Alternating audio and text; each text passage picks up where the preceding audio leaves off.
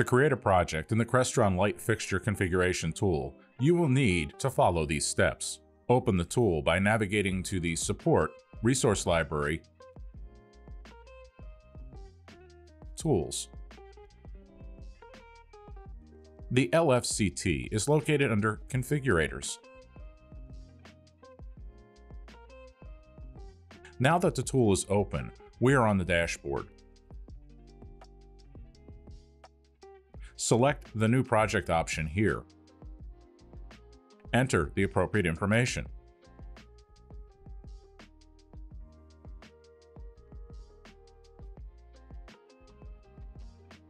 Let's discuss what these options do. The Dashboard button lets you view your existing projects. The Project button will allow you to create a project.